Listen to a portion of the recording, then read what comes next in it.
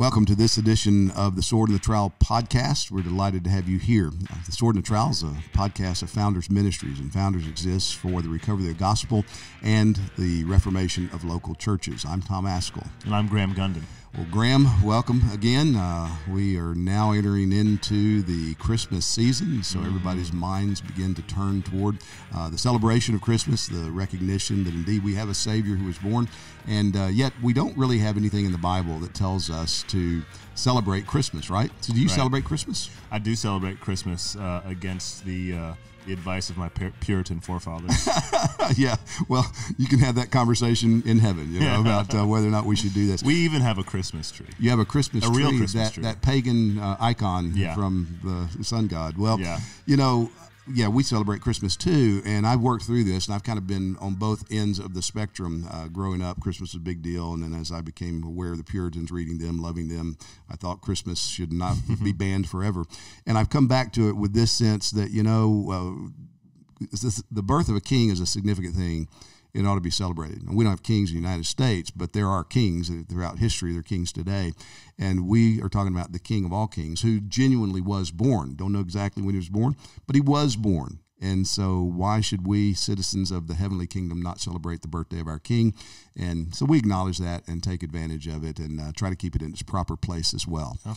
And speaking of Christmas, we have a sale that we started last week for Thanksgiving, and we're just going to extend it. There's been so many delays with mail, and we've had difficulty with shipping that rather than trying to do a special Christmas sale, we're just going to continue the sale that we've got going on now. So I think you have to use a special code to get it's at 25% off of all of our books in the bookstore, and that code is Give Thanks. Give Thanks, all caps, no space. No space, all caps, Give Thanks. We got a couple other things going on too we want to remind you about. The Founders Conference, the registrations continue to come in, filling up. We're excited about what God's doing in preparation for this conference. The theme is Militant and Triumphant, the Doctrine of the Church. And we've got a wonderful group of guys coming in to teach us on this. So Vodi Balcom and Tom Buck will be a part of it. Conrad Mbewe, of course, Vodi and Conrad coming from Lusaka, Zambia. We got James Coates coming from Canada. And then also Travis Allen, who is pastor of Grace Church in Greeley, Colorado. And all of these men will be coming down here to join us for this conference, a timely conference, a very important subject, the doctrine of the church. We desperately need to recover what the Bible says about the significance of the church. The word ecclesia in the New Testament is the word that we translate church, and that is the right word for it. And that word means assembly. And yet we've had so many people talk about the church over the last couple of years that you can have a church and not assemble. And that just is one indication of why we need a conference like this. So I encourage you to sign up for it, register for the conference. You can do that at founders.org. And then also we've got Vodi Balcom coming in to teach before the conference his course on cultural apologetics for the Institute of Public Theology. So this is going to be a knockout course. I've talked to Vodi about it, looked over the syllabus and the reading list and the things he intends to do. You can audit this course if you're not a student at IOPT, but we would encourage you to consider becoming a student of the Institute of Public Theology. You can get more information at our Institute of Public Theology.org website for this course and the whole lineup of what we're doing with the Institute over the next few years. So, again, welcome to this podcast. So what are we going to talk about today, Graham? Today we're going to talk about marriage, and we're going to talk about wedding ceremonies. Wedding ceremonies and marriage. Well, we probably ought to have a special guest to do that, don't you think? I think that's appropriate. So why don't we welcome the lady who's usually behind the cameras, Hannah Ascol, soon to be Ellis, to our studio. Hannah, thank you for joining us today on this side of the cameras. Oh, you're welcome. I know you're desperate. That's the only reason I'm here. No, we're doing this because Hannah is scheduled to be married at the end of this week. And we're all excited about it around here. It's kind of been the main thing on our radar for a while and trying to make plans and preparations. And people coming in from out of town. We got some family members coming in from out of town and church members that are excited and have offered to help out as well. And so we thought we'd take the opportunity to talk to Hannah about marriage and the upcoming wedding because she's been thinking about it an awful lot. And it's really been a great thing to see how God has worked and guided in her life. And she's done so much for Founders. And And again, most of it's behind the scenes. Some of you that have followed Founders and been involved with the ministry for a while will know Hannah or know of Hannah because you've been working officially for Founders for how many years? Close to 5. 5 years, and full-time over the last 3 years or 4 years, something like that. About. Yeah, so what's your official title? Director of Media Communications. Director of Media Communications. And what do you do in that title, with that title? Anything you tell me. I love that. If only I'd given her that title when she was a little girl. No, mostly all of the social media things. So anything for IOPT or Founders under anything social media that covers all of our YouTube, all of our media production. So podcasts, normally I'm on the other side of the studio. Anything with conference that has to do with media. So recording interviews, things of that nature. When we contract out with other producers, things like that. All of the marketing as well. And then pretty much anything else that kind of falls in between. So. What's it like working for your dad? Oh man, that's a whole nother podcast, Graham. Cut. I've gotten that question quite a bit. What's it like working for your dad? What's it like working for the Tom Ascol? But it's a whole nother episode. Yeah, well, that one will not be shot live. I can assure you this, okay? We'll have to edit that multiple times. No, Hannah, we're glad to have you here. And again, you're just a couple of days away from walking down an aisle and me giving you to a young man that, he's signed multiple contracts with me already about how he's going to take care of you and how he's going to treat you and all. No, Ryan's a great guy. He loves Christ. He loves the church, and he's faithful in serving Christ and serving the church. And he's demonstrated his love and determination to serve you as well. So tell us a little bit about how you came to be convinced that this is the guy. Well, it was not a short process. I've known Ryan. We met probably a little over 5 years ago now, I think. Mm-hmm. And he came to the church. Yes, yeah. So he came to Grace, and for about 4.5 of those years, he has been very interested in me, and I did not reciprocate a lot of that time. That was very unkind. I know. It took a lot longer you just weren't for me to see the Lord's plan than it did for Ryan. Yeah. But no, so we affectionately call this current season that we're in season 4. And if that gives you any kind of indication of just the kind of story that we've had, has been Ryan pursuing and being very patient for a very long time, and me taking a lot longer to get there. So at one point I even told him, I will not marry you. And I'm just not going to marry you. And what a guy. I know. He stuck around, and the Lord had a better plan, and I'm very happy to be wrong in my ignorant statement that I made. Yeah. So yeah, we were friends for most of those 5 years and had same circles of community in our church, and he was friends with a lot of my brothers. And so we hung out quite a bit, and he was interested, and we, would go on random coffee dates and didn't really go well, or maybe wasn't the best, and didn't really pursue anything quite seriously until this year. You said date.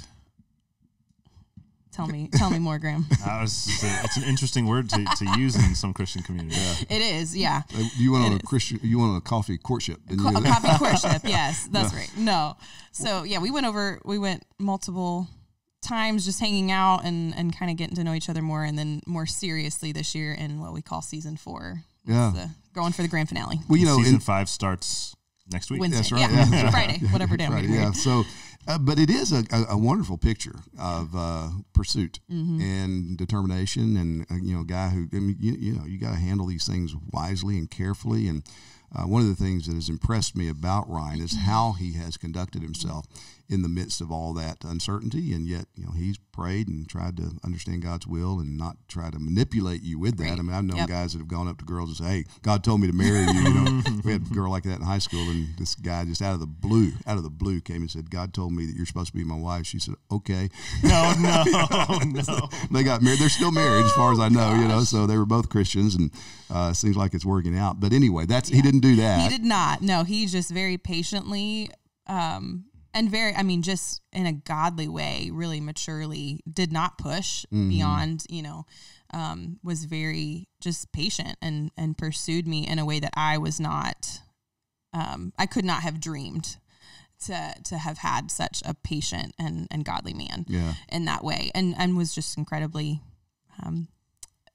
pleading with the Lord that it would work out, and the Lord heard his prayers. So, and many other people's prayers. A lot of people in our church were praying to the same end, and God worked on me and through our relationship and helped us through a lot of really hard conversations and a lot of growth. We had a lot of growth separately, and that was, gave us a really sweet foundation this year as we dated and got engaged, and now towards marriage, a lot more communication and trust there because of the story. Though it is not the one that we would have chosen, it is much more glorifying to the Lord in the way that he chose to write it. Yeah, and that's one of the things that I've witnessed in both of you is just how you continue to grow in grace, repentance and faith, and just seeing that worked out. And it's been great as your dad and pastor, just kind of watching this thing happen, to see it move to this place has been great. So Graham, you're going to help officiate this wedding coming up this week, and I'll help officiate the wedding too. That's right. So you've kind of watched this. You've been a friend of Ryan's for a while. So give us your take on just thoughts of how God works generally, and then specifically in this relationship, things that we can learn. Well, it is amazing. So Ryan and I have been close really since the beginning, since season 1. Whole series. And the ups and downs. And no, what I'm struck with in this whole, in all the different episodes, is the way in which God works through particular personalities. Right? You know, the Lord uses means to accomplish his will. He doesn't normally just make a miracle happen, right? He does, but not all the time. And so the way that the Lord used Ryan and his particular personality and his persistence and his patience and his willingness to keep going back and keep getting turned down, and you know, praise God for it. And I think he's going to bless it. I think he's going to bless you guys. Yeah, so you've got a wedding coming up, and you've been thinking about that. And you're also a professional photographer. A lot of people don't know that about you. I didn't know that about you until you finally convinced me by looking at your website that, hey, people really do pay you to do this. You know?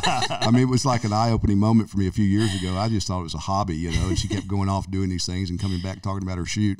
And I said, well, show me what you're doing. So I looked at her website. I said, this is incredible. You actually do this, you know. And then you started charging her rent. That's right. Yeah. And then, that's right. And then I understood why she charged me to take a picture of me. You know? So you've shot a lot of weddings. Right. So you've been involved in dozens of weddings, probably, right? So you've seen it from that angle. And that informed some of your thinking about what you wanted for your own wedding. But you've also thought of it from the standpoint of a Christian, and you and Ryan both, as we've talked together, have been very clear that you want Jesus Christ to be the focal point, not the bride, at the wedding. You want him to be honored in the whole ceremony as well as in the coming together to establish a new Christian home.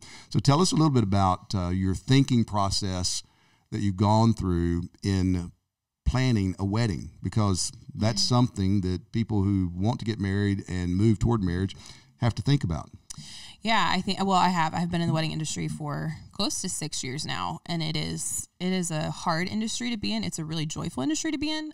You're there for people's happiest days of their life, so it's a lot of fun, and I really enjoy it, but it has definitely been eye-opening.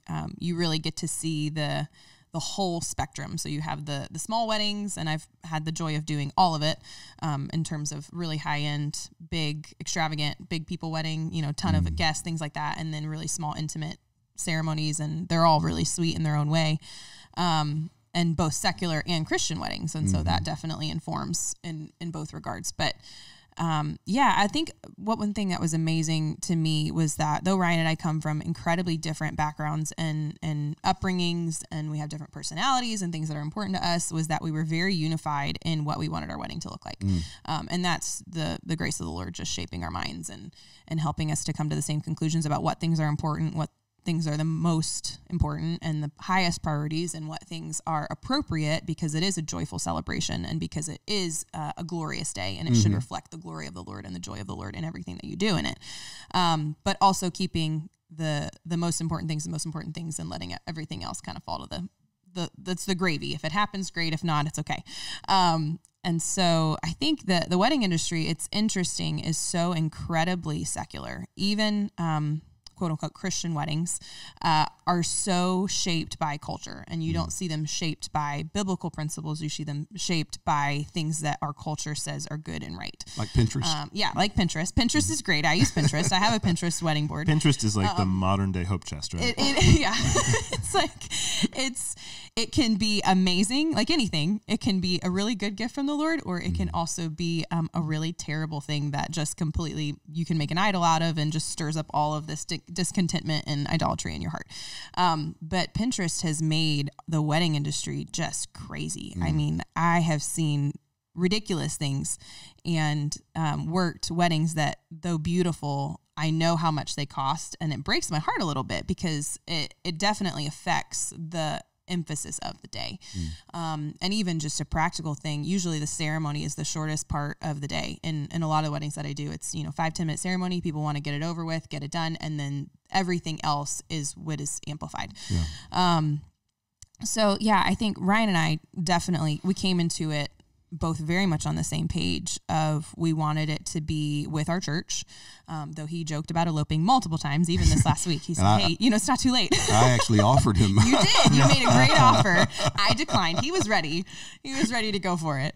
But yeah, so we did. It was very important to us to be with our church. And I think there's some biblical thinking behind that for both of us, and just wanting to have the church as our witness and have a cloud of witnesses surrounding us and people that can testify that, yes, this is a godly, holy covenant, and we are committing to hold you accountable to this covenant and to be with you along the way and help you in your marriage and your family and all of those things. And so that was incredibly important to us. And so that, starting out, we have a big church. And so having it with our church makes it a countercultural wedding because it's a big wedding, and that's not the thing anymore. Elopements are very much the thing, and you want it's your day, and you keep your people and make it about you, and then you can spend more money on the things that you really want to do. And people, that is the number one tip that vendors give to brides is you cut guests. So then you can do the things that you want to do. Oh, really? You don't have a big wedding. That's very opposite. You keep it small, so then you can have the really fancy XYZ. You can do the really fun, because it doesn't matter how many people are there to experience the wedding. Right. It matters how many people see the pictures on social media. Yeah, and how many people send gifts, right? Right. So for us, that was starting out. I would tell people, who we all invited and how many people we invited, and it was just shocking. But it was a sweet testimony. We had to really fight to keep the list, though big, of people that were invited, as small as it was, because it was just sweet. We had so many people where we realized had impacted our life and being involved in our relationship and in our upbringing, and who meant a lot to us, and people outside of our church, friends and family. So going through all that was important. We wanted it to be with our church. We wanted it to be God glorifying. And so that automatically shapes, down to the music that you choose and the dress that you wear and the structure and timeline of your day. What things do you allow to happen? What things you say are not going to happen? And then we wanted the ceremony specifically to be the emphasis. And so for that reason, you're preaching a sermon at the ceremony, which is not normal. I had a dear lady, tell me, she said, the ceremony's going to go really quick. I said, well, you've clearly never been to one of my dad's weddings. Wait, how long is this sermon? Get ready. I have to stand there. Bring a comfy chair. No. Y'all are going to sit down. We're going to have the whole wedding party sit down. I wouldn't do that to them. So. But that is shocking to people because it really is. You get through the ceremony so then you can get to the party and, you celebrate. And that's great. And you want to have the joy there. But it was really important to us to have the gospel proclaimed because marriage is a picture of the gospel. And it's such a tangible example of Christ and the church and his sacrifice and death on the cross. And so it was very important to us to have that really clearly proclaimed in the entire day, but specifically articulated at the ceremony. So that's, the reason that we asked you to do that. And it's an unusual thing. But all of those things kind of shaped our thinking, and it's very opposite of what is standard. Yeah. And I think I had a lot of people in the industry surprised because usually when you have somebody who's worked the weddings and seen all the things, you want them to have this you expect them to have this really spectacular, Pinterest perfect wedding, and mine is far from, but I'm excited about it. Yeah. I was looking on a website called weddingstats.org, and you know what the average cost of a wedding in the United States is for 2021? It's around 50,000 probably. No, over 30,000. 30,000. You've been doing those I was high-end gonna weddings. Down in Naples. It's actually, it's unfortunately smaller than I thought. In New York, in New York City, it's over 70,000. Yep. But in Utah, it's only like 13,000. My kind of people. But in Cape Coral, Florida, it's like 5,000. Yeah, I think. yeah. So so you've done this on a budget. Yep. Right, and that means that there are some things like you're not having, as we looked last night at monogrammed cookies that you could have for your wedding. So you're not doing that. You're not getting me those? I'll monogram them for you. Bring them over here outside. Hey, those would probably go for a pretty good price, though. I wouldn't eat them. No, I wouldn't either. So I mean, you've made things right. intentionally simple. Yep. You've not tried to be extravagant, and that goes from everything in terms of how the wedding party will be dressed, Right. to who will be in the wedding party, and what kind of reception you're going to have, right? So you just kind of thought through all that and tried to keep it on a budget. You've actually operated on a budget. We have, and that was important to both of us. And there's no reason for it to number one, be a financial burden for anyone, and two, I think when you have a budget and that structure, it's a lot easier to kind of sort out what is priority, where you're going to spend your money, and it becomes like a boundary to help you not make it an idol. Because when you have an open-ended budget or a large budget, that's not inherently sinful. There's nothing wrong with that. If you're able to do that, if God's given you the means, that's great. Have a really amazing party and celebrate in the joy of the Lord.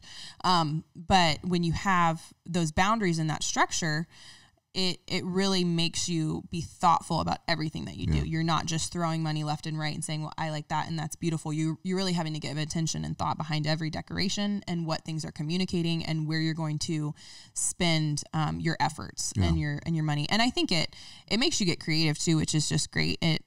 You do so many DIY things and makes you get other people involved. We've had an amazing group of people from our church who are doing all sorts of stuff for the wedding. And I don't even know how many times I've said it in this planning process, is I could not imagine getting married without a church family. Spiritually and emotional support as well, but even just practically, we've got ladies in the church who are making all of the food for the reception, and that's just incredible. And that's not because we have an unusual church; we just have a sweet church, and God's been kind to us. And so things like that, it makes you think outside the box, and it really helps you to keep it in its proper place. Yeah, just think how much more cheaply you could have done this wedding if the pastor wasn't charging you so much. I know. It's the highest bill there is. Hey, so you guys have mentioned a couple times elopement. And so what are your thoughts on someone who does just merely elope? Are they considered married if they just have the sanction of the state? Does the sanction of the state matter at all when it comes to marriage? Can somebody just have a ceremony without signing a marriage license or anything like that? Yeah, I think the state does have a role to play. This is a creation ordinance, and the state is designed by God to manage how we live in this world so that we can do the things God's called us to do. When the state's fulfilling its responsibilities and does that well, then we are blessed and can live quiet lives with all dignity. And so, I think that it is proper to have, under normal circumstances, the state recognize and establish the parameters for this. That's why the Obergefell decision by the Supreme Court was such a moral and civic disaster. It was horrific for a state or the United States to sanction weddings contrary to what the law of Christ is, contrary to the law of nature that God has woven into creation. So elopement, it can be legit. I mean, in Florida, a boat captain can marry you and you're married.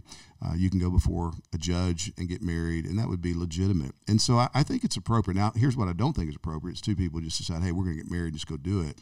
I mean, there's certainly wisdom and an abundance of counselors. And for Christians, you ought to be seeking counsel of those who know you, those who care for you, those who have some measure of responsibility for you. So for somebody in your situation, I mean, young people, you've got parents that you have some responsibility to, and that they have some responsibility for you, and then you have a church, and so to seek the counsel of the elders in the congregation and other people in the congregation, I think is very wise, but I wouldn't say that's illegitimate.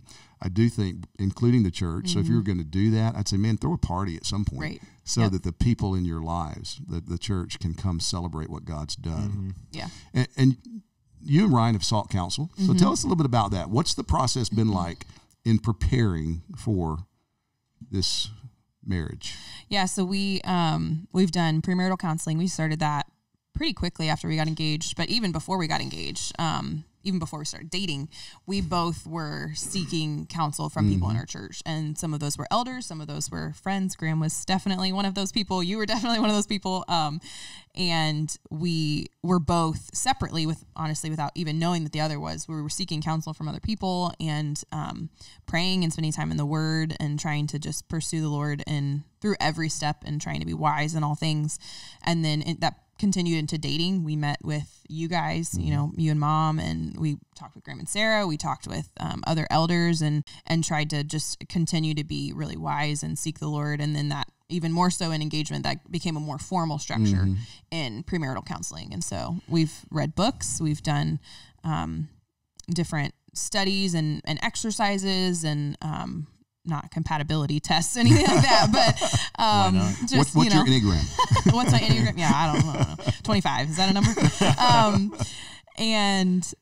But we've really tried to be very intentional, and it's not so much looking, can I marry this person? It's not so much looking for like, let me see if there's a sign or a green flag and let me figure out if this is the perfect thing, if I can say with total confidence this is the right person, but more seeking the Lord and establishing clear biblical principles for marriage, for your own spiritual growth, because the relationship with the Lord is what will shape the relationship with your spouse, and just digging in deep to what God has to say about marriage and Christians relating to each other and conflict resolution and all of those things. And that took on a more formal structure once we were engaged in premarital counseling with elders. One of the things, as a father with daughters, the guys that have married my daughters so far, and this includes Ryan as of this week, they've come to me to talk to me, first of all. And, you got to be careful when you ask them about what all they went through, because some of them, they just elaborate. And, I think their memories are a little bit bad. But anyhow, they do, they read some books, they meet with me, and we just talk about it. One of the things that I've used is a principle of how does a guy handle his finances? Yep. Because, Jesus says that if you're not faithful with what is another's, who will trust you with real riches, when he's talking about finances. And so I've used that, and with guys said, look, how much money do you have in the bank? Are you in debt? And if they're in debt, if they don't have money in the bank, they're not saving, they're not living within their means. The question in my mind, and sometimes I've actually verbalized this, is why should I trust you with my daughter when you can't even handle money? Money's about the least important thing you'll ever handle. And if you're just squandering money and you can't be wise with that, and you want me to give you my daughter, let's talk about this a little bit more. So I've used that kind of just as an arbitrary standard. I mean, I've said, okay, you need to have $5,000 in the bank or $10,000 in the bank, depending on the situation, and give them a goal to work for. And if they're willing to work for that, well, that indicates to me, okay, here's a guy that's really got some seriousness about him. And it hadn't been the same for all the guys, but it has been that principle. I want to see some responsibility over here before you think that you're prepared to take on a wife. Well, I think that plays into having a wedding budget. It's a very similar structure of that has helped us form our budget for our marriage. And so first Ryan specifically working on finances with you and having goals and working hard to reach them and all of those things, and then doing the wedding budget and sticking to that and being thoughtful about that. Like, both of those things have heavily influenced our finances going to marriage. We've already made a budget and we've looked towards that. And so that's just helpful, practical things along the way as well. Yeah, and it's been great. So how much in debt are you going for your wedding? $0. Nice. Yeah, and that's a great thing, yeah, isn't it? Because it sets you free to be able to look honestly at options and what God might have for you to do. You're not having to think, oh no, I got this burden of financial debt that I've got to deal with. Right. So that's wonderful. Well, what other counsel, what one piece of counsel would you give to a woman who is contemplating marriage? I think the biggest thing the Lord has helped me with is realizing that the sin that I have and the struggles that I have in singleness don't change just because I'm in a relationship or because I'm going to be married. There was a lot of things that I was not sharply aware of. I knew there were things that I struggled with maybe sometimes, but being in that close of community with somebody and that close relationship with somebody brings them very much to light. Just wait. Right. So that's what I've heard. You start squeezing from the same tube of toothpaste, man, boom, everything comes out. I have heard it will only become amplified in marriage. But yeah, I knew that I had selfish tendencies. I had no idea how selfish I was. I knew that I was prideful. I had no idea how prideful and stubborn I was. And so having to work through those things, and I think, some of those pet sins that you just kind of let ride when you don't really have somebody right up in your space really calling them out. It's easy, and there can be some of assumption where I'm not content now, but once I'm in that relationship, then I'll be content. Or I don't really have to work hard on this sin now. I don't really have to be in the Word now. I'll become that way, and I'll reach that holiness when I'm XYZ.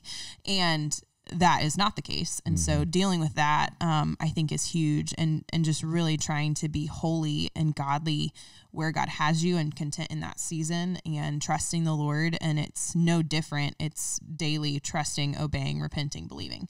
And that has, Ryan and I have had to walk through that in dating and engagement. And our engagement season was, difficult in a lot of ways. We've had some just unique situations come up that were really hard. And so God brought even more opportunity for us to work through those things, things that we probably wouldn't have had to really touch too much until marriage. And yet in God's perfect providence, and even though it seems like a severe mercy, allowed us to kind of even be more unified and working through, the nitty gritty of your heart and struggles with sin, and just trusting the Lord, and fear and anxiety and all those things that come up, but not, I think that was a big thing that I just kind of assumed some of those sins that I was letting kind of ride, low ground. When I was single, I just assumed a lot of that would just be, resolved when I'm happy and content in a relationship. And if anything, they just reared their ugly head more, and we've had to deal with them a lot more. And I'm going to say one more. Okay. I think also realizing that when you have a biblical relationship and a godly wedding, it should be intentionally countercultural. And that goes into planning a wedding and the way you work your relationship. But the culture, everything the culture has in the wedding industry and in marriage and all those things, you even see like the distortion of marriage in same-sex marriage, and all of the things that have been so twisted and warped, and divorce rates. And you have an opportunity to be incredibly countercultural in the way that you plan your wedding, in the way that you work out your relationship, and the boundaries that you set, and the things that you do. And it's not that you are just, trying to get a rise out of the culture, but you have an opportunity to push back darkness in the way that you operate as a couple in dating, engagement, and then in marriage, and wedding planning fits right in there. And so that's been a really cool thing I've taken a lot of joy in just knowing that I am doing things so differently that it will stand out. Yeah. And not in a look at us kind of way, but just look at what the Lord can do, and that we're trying to put the priority on things that are the most important and that have eternal value, not the things that our culture wants us to emphasize. Yeah, well, that's really good. Yeah, it's a lot of wisdom there, and what you said about marriage doesn't fix things, and what you are when you enter into marriage is what you're going to be after marriage, and you're either going to take God seriously and Christ's gospel seriously, or you're not. And so, you've heard this before, but all my counsel ultimately boils down to this: be a real Christian and act like it. Right. And you got to do that as a single person. You're going to have to do that as a married person, and as you both seek Christ individually, you'll be able to seek Christ together more effectively. And if you're not encouraging one another to do that as the ultimate goal, the ultimate concerns that you have, then you can go awry in a number of ways. Right. So you're going to be married, God willing, at the end of this week. It's a plan. So, will you interrupt your honeymoon to come back and do a podcast next week? I will not. My fiance said no. Oh my goodness! Hey, wait! What a tyrant! Fiance. He's not your husband yet. That's right. It's true. Right. It's true. That submit doesn't come in until Friday. I know, but he's telling you ahead of time what he's going to do, right? Yeah. So we won't have a podcast next week. Hope you understand. Hannah's taking a couple of days off, which she rightly deserves, and we appreciate you watching, tuning in, listening to us today. Pray for Hannah and Ryan as you think of them, that God will give them a good start, and that their wedding will honor Jesus Christ, and more than that their marriage will honor Jesus Christ, and that through their marriage many people will come to know Christ because of the grace that he pours out on them. So thanks for joining us today. Hannah, thanks for being with us.